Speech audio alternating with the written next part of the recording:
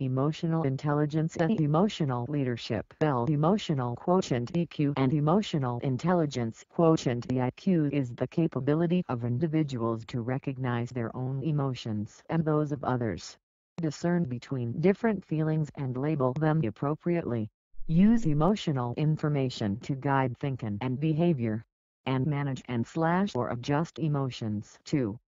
Adapt to environments or achieve one's goals.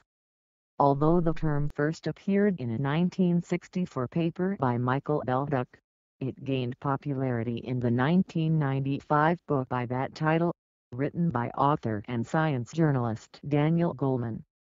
Since this time, Beldoch and Goleman's 1995 analysis have been criticized within the scientific community, despite prolific reports of its usefulness in the popular press.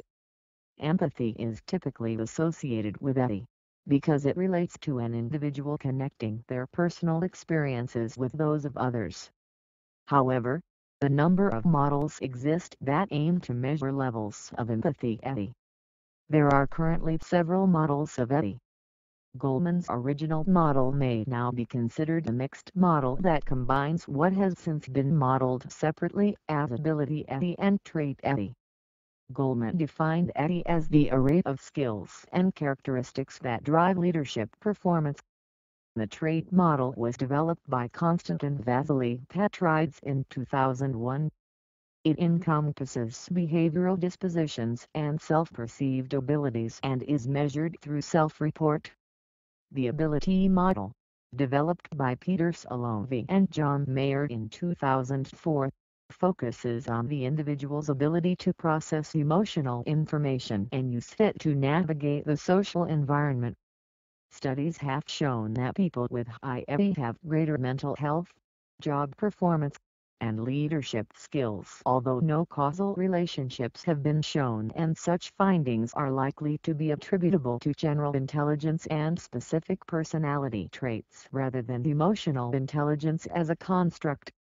For example, Goleman indicated that ETI accounted for 67% of the abilities deemed necessary for superior performance in leaders, and mattered twice as much as technical expertise or IQ.